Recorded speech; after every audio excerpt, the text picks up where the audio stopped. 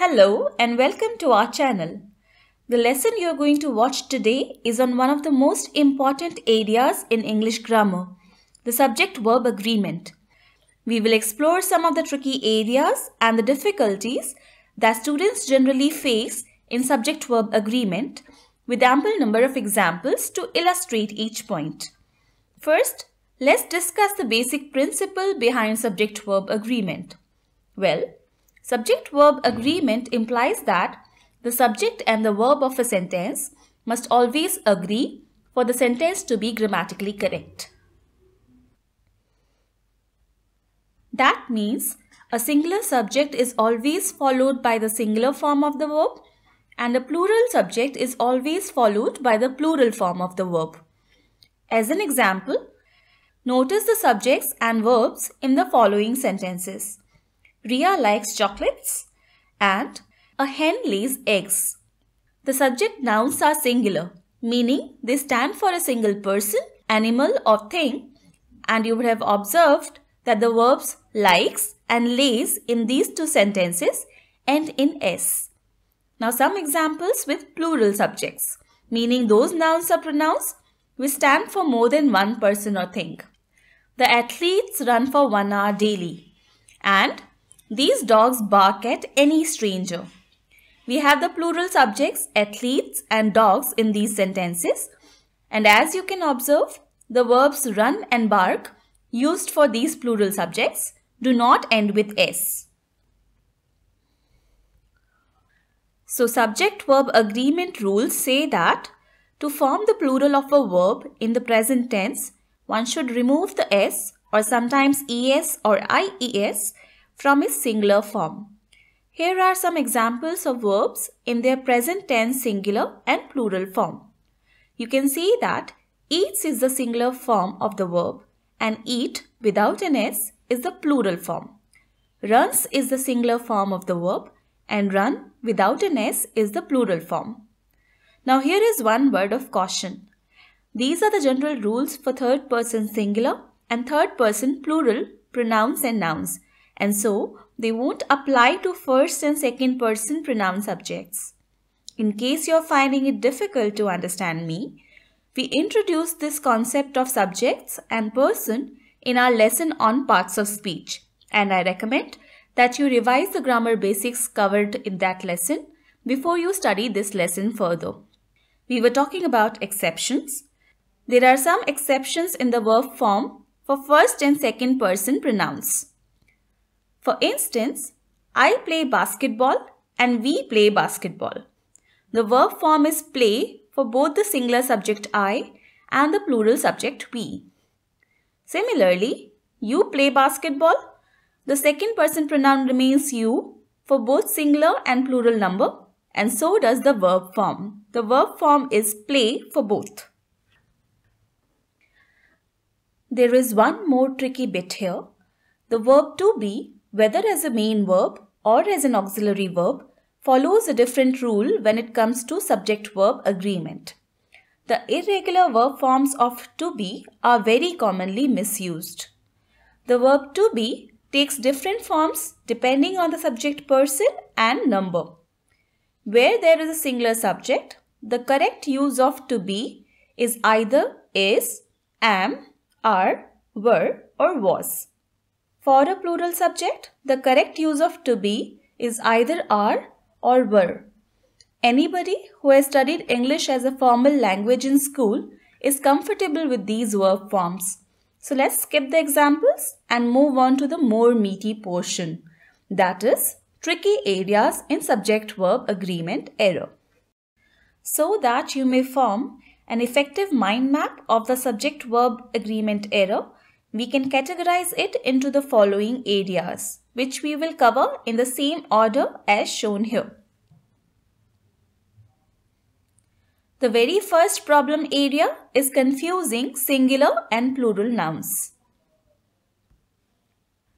To give you an idea of the difficulty involved, here is a short exercise you might attempt. Please pause the video if you want to attempt them at your own comfortable pace.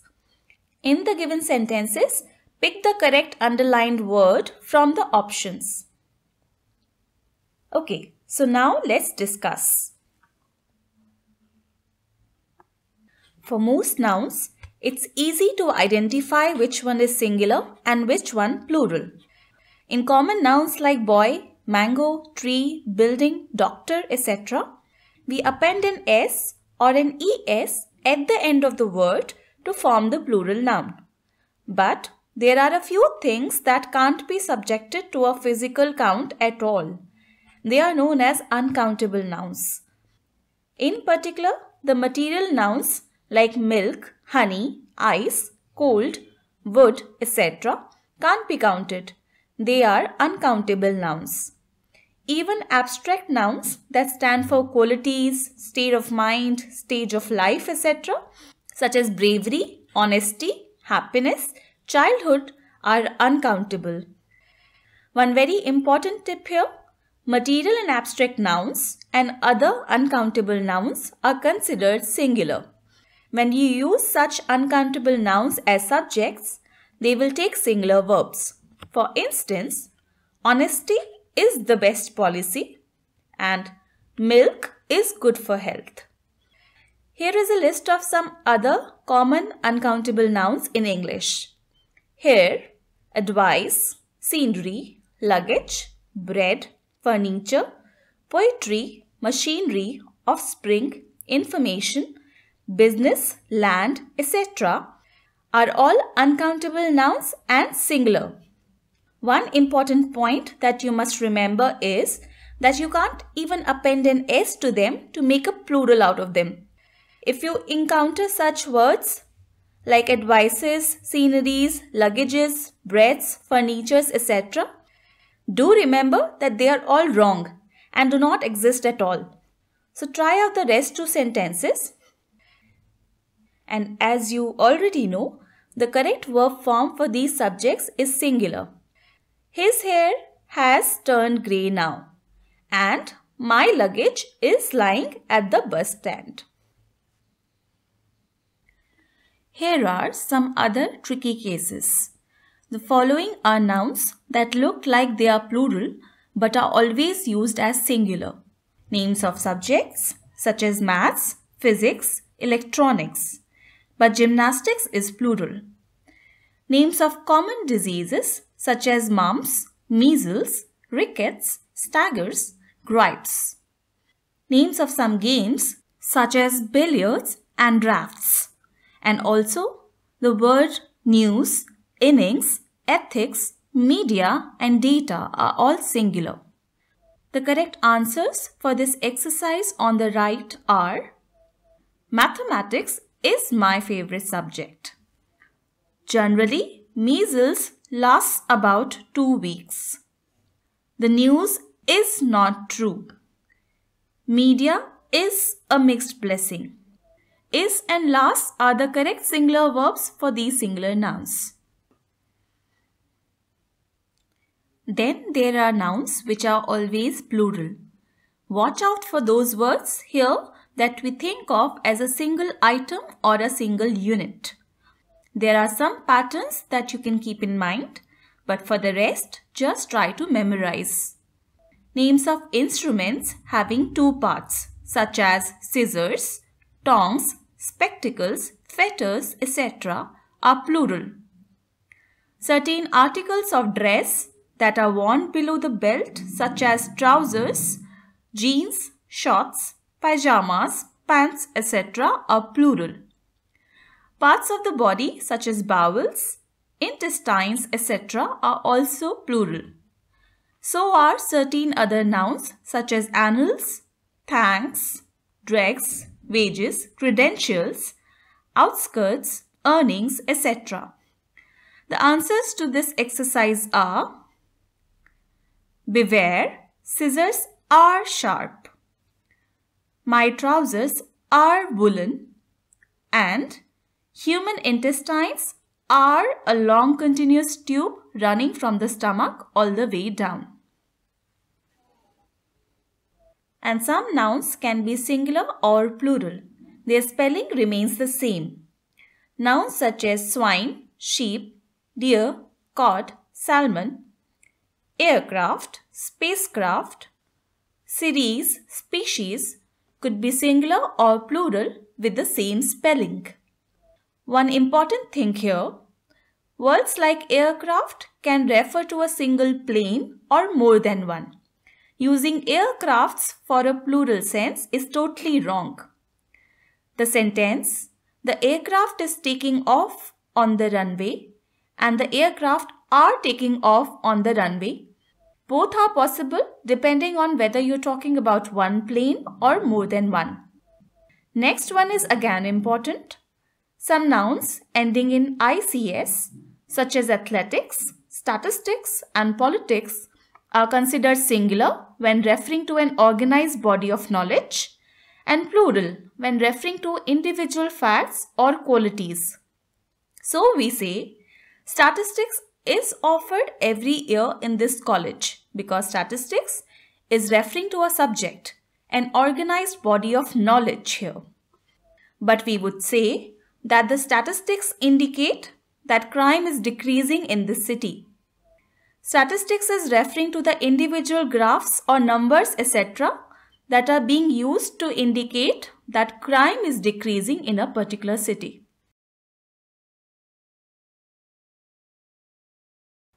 The second area which can create confusions in subject-verb agreement is the other words and phrases that come in between the subject and its verb.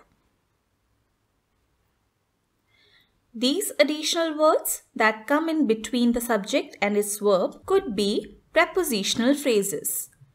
Phrases such as "of the car," "at the old house," "about him," "over that big hill" are all examples of prepositional phrases because they start with a preposition. To get a better idea, try out the exercise on your right. Pause the video if you wish to try them at your own pace. Now, let's discuss. Look at the first sentence. The car with many riders dash speeding around the curve. Was or were? One might get confused deciding the subject. Is the subject car or is it riders? One very important tip for such question is mentally cross out the interrupting prepositional phrases so that you can identify the subject. The car is the true subject in this sentence. With many riders is just a prepositional phrase where riders is the object of the preposition with. Crossing out this phrase, we get the car was speeding around the curve. So was is the correct verb for this sentence. The box of Nestlé's chocolates dash found missing from my cupboard. Is the subject box or chocolates? Cross out the extra words and you get the box was found missing from my cupboard. Was is the correct verb. The arrival of the internet and email makes communication with family so much easier. Is the correct subject arrival, which is singular, or internet and email, which is plural? Again, cancel out the extra words and you would see that the subject is arrival. Singular verb form is required here, so makes is the correct word. The colors in this bed sheet look beautiful. The true subject is colors, which is clearly plural, so the correct verb is look. Sometimes there could be relative clauses that come between the subject and the verb. It's easy to identify these clauses as they are introduced by a relative pronoun such as who, which, or that. The same trick works here as well. You mentally cross out the intervening clause so that you can identify the subject. Any verb within that relative clause also has the same subject, as the relative pronoun ultimately refers to that noun or noun phrase only. That noun or noun phrase is called the pronoun antecedent. Try out the following sentences.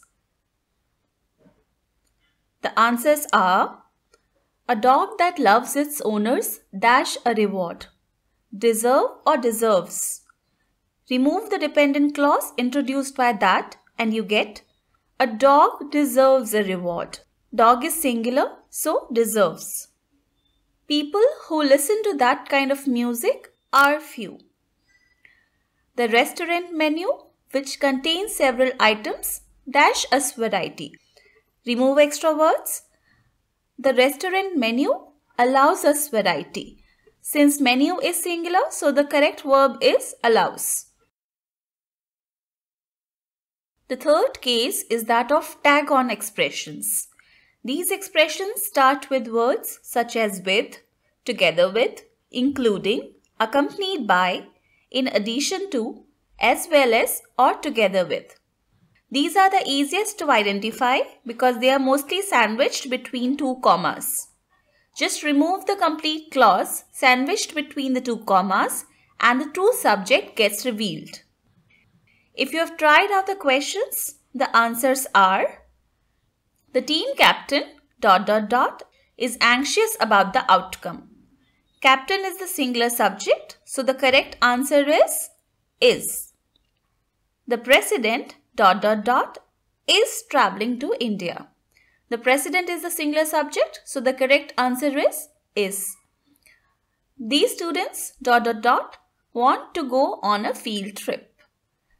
These students is the plural subject, so the correct answer is want. Srinivas Ramanujan ... is popularly known as the man who knew infinity. Srinivas Ramanujan, which is a name, is the singular subject, so the correct answer is. The third area creating complications is compound subjects. Now, what's a compound subject? A compound subject contains two or more simple subjects joined together that share the same verb. The way these subjects are joined determines whether the compound subject takes a singular or a plural verb. If the constituent nouns or pronouns are joined by and, the compound subject is plural and takes a plural verb. Let's try out a few questions here. Ria and her friend dash participating in the debate competition. The compound subject is Ria and her friend, which is plural. We need to pick a plural verb here, so we pick are. Time and tide dash for none. The subject is time and tide, a plural one, so we pick the plural form of the verb wait. Her business acumen and smart personality dash contributed to her successful management career. Two noun phrases, business acumen and smart personality, are connected by and. The compound subject is clearly plural, so we use the plural verb have. Carrots, broccoli and spinach are available in plenty during winters. Three simple nouns, carrots, broccoli and spinach, are connected by and, so the compound subject is plural. Same rule applies for the subjects joined by the correlative conjunction pair both ... and. Therefore, in the last sentence, both her father and her husband want her to go for higher studies. Want is a required plural form of the verb for the plural subject. Now, there are some exceptions for this rule that you need to watch out for. If the words that make up the subject refer to the same person or thing or to synonymous ideas, the subject is singular. In the first sentence, his best friend and advisor, it's clear that the words best friend and advisor refer to the same person, so the subject is singular. We need the singular verb form, which is lives. His best friend and advisor lives in Delhi, whereas he lives in Mumbai. The second sentence is, cornflakes and milk dash our Sunday breakfast. Well, cornflakes and milk make a single unit of breakfast. You won't eat one without the other, so the subject is singular. The singular verb form is correct. Similarly, peace and harmony are synonymous ideas, so the subject is singular. The correct sentence is, peace and harmony is very important for domestic life. Another exception that you need to keep in mind is when a compound subject joined by and is preceded by each or every, a singular verb is used. We will come back to the case of each and every in our section on indefinite pronouns. But for now, just remember that the subject is singular even though the words are connected by and. So, for example, every student and teacher has to wear a uniform. Here, we pick the singular verb has for the singular subject. And in the next sentence, in this garden, each tree, shrub and vine needs to be trimmed. We pick the singular verb needs for the singular subject. That was the case when the words are joined by and. Now, the second possibility is that the two or more words or phrases forming the subject are being joined by or. The rule that applies here is the verb agrees with the subject part nearer to it. Whether the subject comes before or after the verb does not matter. The proximity with the verb determines the number. If the nearer subject is singular, you must choose the singular verb. If plural, you must choose the plural verb form. Let's try out the exercise on the right. In the first sentence, Astha or her sister dash no match for Ruhani in singing. Before the verb, there is a mention of two girls, Astha and Astha's sister. But since they are joined by or, the rule of agreement with the nearer subject applies here. Her sister is the nearer subject, which is singular, so we pick the verb is for this sentence. If we interchange the two subjects, the nearer subject is still singular. So again we would pick is. My books or diary dash kept in the drawer. Here, one of the subjects my books is plural and the other, which is diary, is singular. The nearer subject is diary, which is singular, so we choose the verb is. If we interchange the two subjects, the nearer subject becomes my books, which is clearly plural. So then we would have to choose the verb are. The same rule applies to subjects joined by other conjunction pairs such as either or, neither nor, not only but also, etc. The verb agrees with the subject part nearer to it. Either the man or his relatives dash the truth of the matter. Nearer subject is his relatives, so we choose the verb know. But the sentence would be either his relatives or the man knows the truth of the matter. Nearer subject is man, so we would choose the verb knows. Neither the twins nor Richa dash good in studies. The correct sentence is neither the twins nor Richa is good in studies. Nearer subject is Richa, singular, so we choose the verb is. But we would say neither Richa nor the twins are good in studies because the nearer subject is the twins, which is plural. Not only milk but also eggs dash a good source of proteins in diet. Not only milk but also eggs are a good source of proteins in diet because the nearer subject is eggs. But the sentence would be not only eggs but also milk is a good source of proteins in diet. Because in this case, the nearer subject is milk, which is uncountable and hence singular. Now, we start with our fourth section, which covers the case of special verbs such as the to be verb. Linking verbs such as be, seem, look and appear are followed by a complement, and a noun complement should not be confused with a subject. Have a look at the following sentences so that you get an idea of the confusions that might possibly arise. You won't have a confusion deciding the verb for this sentence. An idle mind is the devil's workshop. Both before and after the verb, we have noun phrases which are singular. An idle mind is singular and so is the noun complement, the devil's workshop. The verb has to be singular. Absolutely no confusions in deciding this. But now look at this sentence. The worst pest that can infest one's house and spoil the furniture and fittings is termites. As we have learnt, we need to mentally cancel out the relative clause. Let me assist you in this. The worst pest ... is termites. Sounds weird, isn't it? But you would be surprised to know that's the correct verb. The worst pest is termites. The alternative to this, the worst pest are termites, is wrong because the subject here is a noun phrase, the worst pest, and not the word termites, which is a noun complement. However, if we invert the word order, a lot changes. We would say termites are the worst pest that can infest one's house. The verb are correct in this sentence as the subject for this verb is termites, which is plural. Okay, so I guess you would have realized the complications involved. Whenever the verb to be is used as a linking verb, as the main verb of the sentence, you might have confusion deciding whether the subject of this verb is the one that comes before or after, particularly if one of them is singular and the other is plural. So here is a special hint.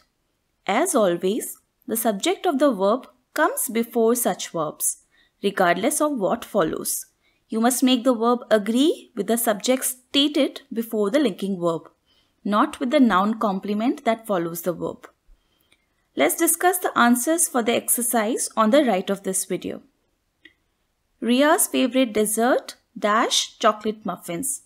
Is the subject dessert or muffins? Well, the subject comes before the verb, so dessert is the subject and is singular, so we pick is as its verb. Her children dash her pride. Is the subject children or pride? Again, the subject comes before the verb, so the phrase her children is the subject and is plural, so we pick are as its verb. The secret of the recipe is the diced onions. The secret is the true subject. As you have learnt, you need to ignore the prepositional phrase of the recipe so that the subject gets revealed. The problem is spiraling costs. The problem is the subject of the verb in question. And the issues dash to globalization. Issues is the true subject, not globalization. Since the subject is plural, we choose the verb relate. But there are some cases where the subject indeed comes after the verb. Just being aware of them would help in identifying the subject. The subject comes after the verb in sentences that ask a question, like the ones given in this exercise. One tip to identify the subject is to change the question into a statement. Dash the books in the library is or are. The statement looks like the books are in the library, so we choose the verb are. Dash the employees consent to the terms in the contract, do or does.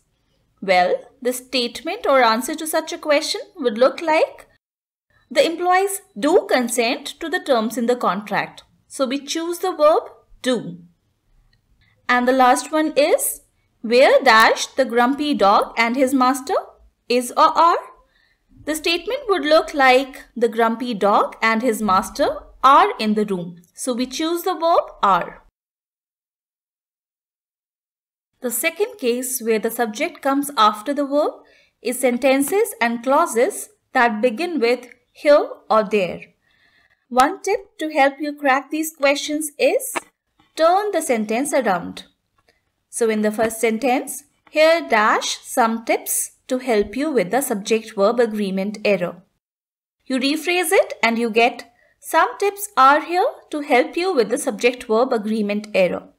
The subject is tips, which is plural, so are is the verb you must choose. All of a sudden, here dash the minister and his associates. Concentrate on the clause, here come the minister and his associates. Rephrasing it, you get the minister and his associates come to that place. The minister and his associates is a plural subject for which we need to decide the verb. The correct verb is come, a plural one. There dash my brand new purse into the drain. Go or goes? Turn the sentence around and you get alas, my brand new purse goes into the drain. The subject phrase is my brand new purse. for which the verb has to be goes. The third case of subject after verb is when a prepositional phrase comes before the verb and the subject follows. Turning the sentence around will work here as well. What one would need to keep in mind is that the prepositional phrases can't be subjects. Subject is that noun or noun phrase which is being talked about, is the doer or beer of a verb. On the wall, dash several paintings. Was a verb. On the wall is clearly a prepositional phrase. You turn the sentence around and you get several paintings were on the wall. Paintings is the subject, so we choose the verb form were. In the center of the museum, dash 3 huge sculptures. What stands in the center of the museum? 3 huge sculptures. The plural verb stand agrees with the plural subject, 3 sculptures. Our sixth section on subject-verb agreement is that of collective nouns as subjects. Collective nouns are nouns which denote a group or collection of people or things. Words such as audience, committee, police, crew, family, faculty, government, group, and team all are collective nouns. The following are the agreement rules that work in the case of collective nouns. A few collective nouns such as police, people, gentry, cattle, poultry, etc. are always considered to be plural and would take plural verbs. For example, she is happy with the way the police have handled the case. These poultry are ready for sale. The cattle are grazing near the canal. The other collective nouns can be singular or plural depending on the context in which they are being used. There are some rules of thumb that you can refer while deciding on the verb number. When the constituent members of the collective noun act as one unit, as a single entity, the collective noun is treated as singular and agrees with a singular verb. But if we are referring to individuals within the group, the collective noun is considered plural and agrees with a plural verb. The jury dash about to give dash verdict. Now verdict means the decision on a case, and the jury members, regardless of their personal opinions, will give out a single decision. So the jury acts as one single unit here. The sentence should be, the jury is about to give its verdict. But we would say the jury are taking their seats, because in this sentence, every member will occupy their seats individually. So we need a plural noun. We say the team practices well before every match. Practices because the team acts as one unit during the match practice. But the team are arguing over who should be the captain. Because in case of an argument or a disagreement or even a quarrel between members of a group, the group is not acting as a single unit anymore. A plural verb is required here. The committee has to submit its report by next week. One report gets submitted for the whole committee. So the group acts as one unit. It should be considered singular. But the committee were not in agreement on the action to be taken. Just like the previous example, the verb should be plural here. The seventh section of this lesson is on indefinite pronouns as subjects. An indefinite pronoun is a pronoun that does not refer to a specific person, place, or thing. Confusions arise due to the fact that some indefinite pronouns are singular, some others are plural, and a third group of indefinite pronouns could be both singular and plural depending on the context. When these indefinite pronouns are used as the subject, the verb must agree in number with these indefinite pronouns. It's best that you try and memorize this list to be absolutely sure in the area of subject-verb agreement. The indefinite pronouns each either, neither, much, one and another are always singular. And singular are some other indefinite pronouns that end with body, nobody, anybody, everybody, somebody. Indefinite pronouns that end with one, no one, anyone, everyone, someone. And indefinite pronouns that end with thing, nothing, anything, everything, something. Hope this pattern helps in learning this list. Let's apply the concept. Here are some examples. One has reached already, another is on the way. Neither is eligible for the course. Everyone is required to clear his or her dues. Someone has to be responsible. Nobody knows the trouble I have seen. All the pronouns highlighted in purple were indefinite pronouns acting as subjects. They needed singular verbs like has, is, knows, etc. A word of caution here. Sometimes these indefinite pronouns are followed by prepositional phrases that modify them and come in between the pronoun and the verb. That does not change the fact that the indefinite pronoun is the subject. So if it is singular, it must agree with a singular verb. Just cross out the prepositional phrase mentally and the subject gets revealed. So for example, each of these fruits is juicy. Each of the plants in this nursery is of an excellent breed. Everyone in the office is invited for the party. Neither of these choices appears to be satisfactory. One of our managers is preparing the budget. One more exception. If a parenthetical each follows a plural noun or pronoun, the verb should be plural. Examples are: the members each feel their responsibility. They each have their own problems. 10 each of these books are required. A second set of indefinite pronouns is always plural. These are both, few, fewer, many, other, others and several. These pronouns agree with the plural verb. Some example sentences are: the woman has 2 daughters. Both are very beautiful. Many have responded to the invitation for this weekend's party. A few are not coming at all. Several indicate that they might be late. As you would have noticed, we selected plural verbs such as are, have, indicate for these pronouns. The third and the last set of indefinite pronouns could be singular or plural depending on what they refer to. These are all, none, any, some, more and most. Some examples of their use are: none of the food is fresh. None refers to food which is uncountable and singular, so we use the verb is. But for the same indefinite pronoun none, we would say none of the cookies are left. None refers to cookies which is a plural noun. Some of the furniture seems out of fashion.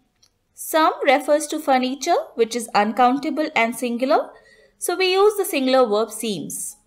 But we would say, beware, some of the rocks are slippery.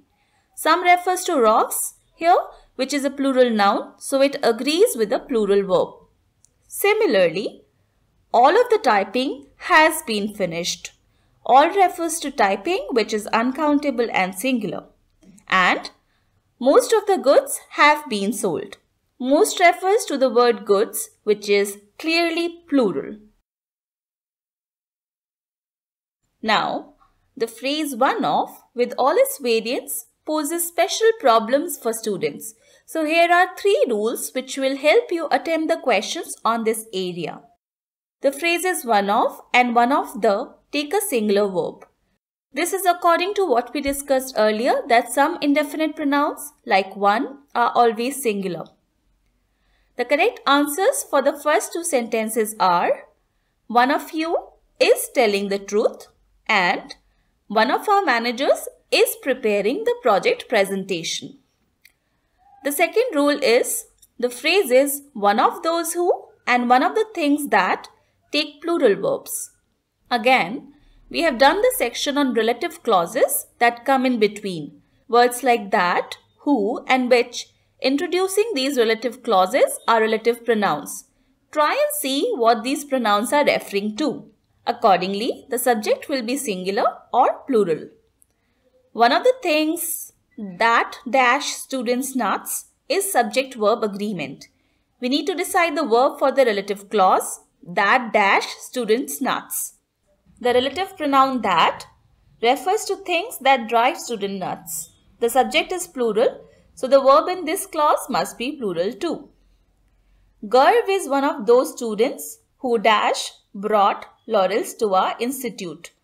The relative clause here is who dash brought laurels to our institute.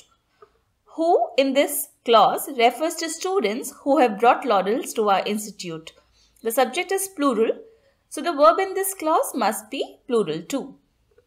On the other hand, if the words the only precedes these one-off phrases, they take a singular verb. For example, Vishal is the only one of our students who dash received the scholarship.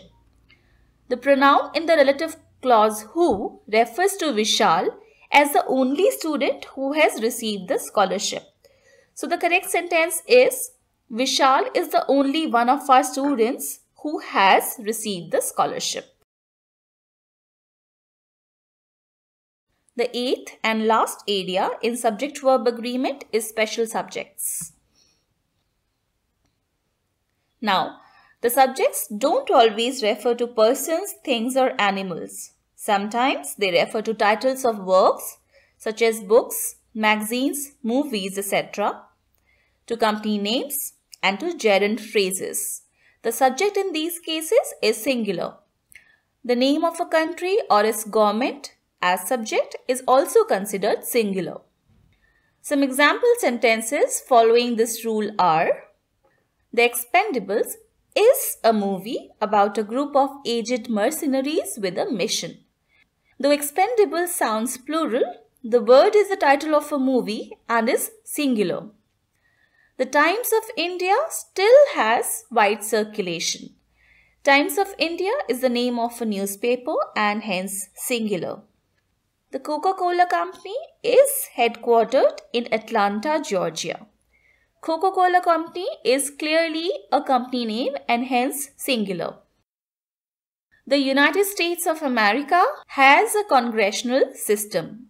United States of America is a country name, though it sounds plural, but it is considered singular. And sleeping is my favorite pastime. Sleeping is a gerund, it's singular. Another special case is that of amounts.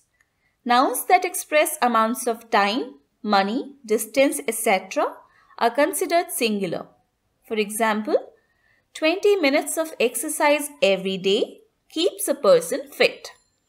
The subject phrase 20 minutes measures time and is singular. Similarly, we would say 3 years seems too long a time to wait. The subject phrase 3 years measures time and is singular. Yes, 5 meters is ample for a suit. The subject phrase 5 meters measures length and is singular. And $800 is more than I can afford. The subject phrase $800 is mentioned as a single amount of money and is singular.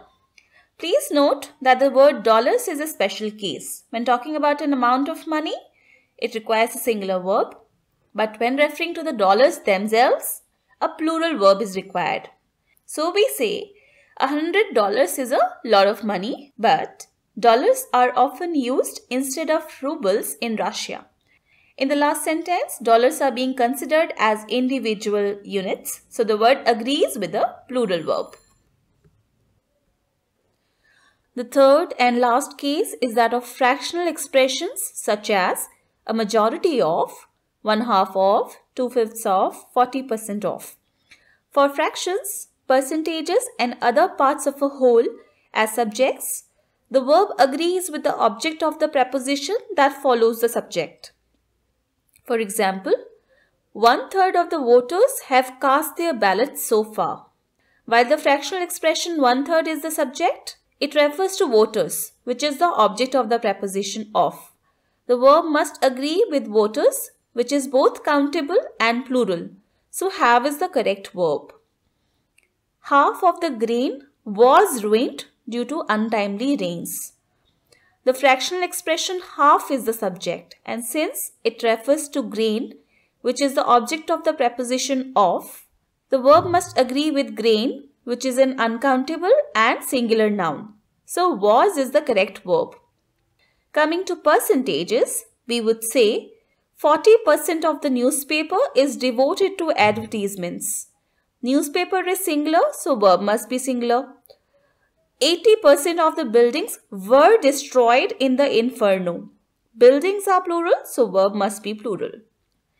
A majority of the student body is in favor of relaxed attendance norms. The expression a majority of is unspecified in terms of percentage and it refers to the student body, a noun phrase which is singular, so the verb must be singular too. We find another problem when we need to write phrases like a number of or the number of. And while they are similar in nature, one of them needs a singular verb and the other a plural verb. The number of requires a singular verb and a number of requires a plural verb. Examples are, the number of mistakes in this report is alarming. The number of patients suffering from dengue and malaria increases every year. Both the sentences above require singular verbs, but a number of errors were identified in the report. A number of our staff are going on leave. The subjects above require plural verbs. Finally, sums and products of mathematical processes are expressed as singular and require singular verbs. The expression more than one, oddly enough, takes a singular verb.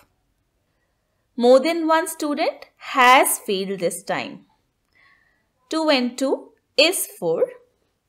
5 times 4 divided by 2 is 10. As we discussed, all of them required singular verbs. So that completes our topic. We have tried to cover it as comprehensively as possible. But if you have a doubt on any question on subject-verb agreement, feel free to drop a comment on the video page. You can even mail us your comments and feedback or any queries at eptispeak@gmail.com. Hope you liked the lesson. Subscribe our channel and stay tuned for more such videos. Thank you.